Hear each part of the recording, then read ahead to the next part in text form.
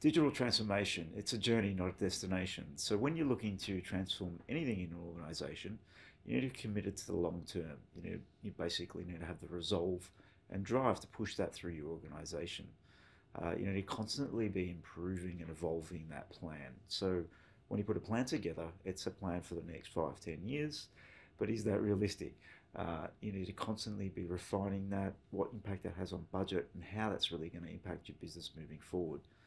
A few things to consider if you're starting the journey of digital transformation. One, really, what's your outcome? What are you really trying to achieve?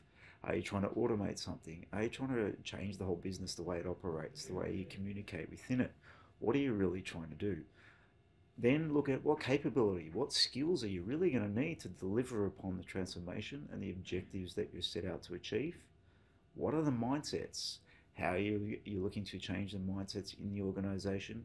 What beliefs need to change, and how are you actually going to push that and drive that through the entire organization? Last thing is really policies, procedures.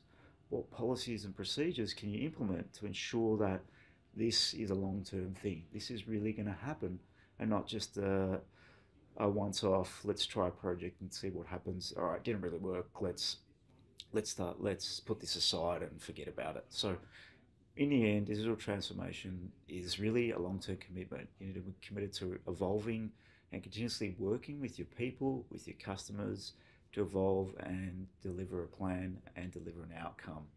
Comment below. I'd love to hear your thoughts on what sort of initiatives that you're driving for your business. What are the wins that you've had, and what are some of the lessons you learned?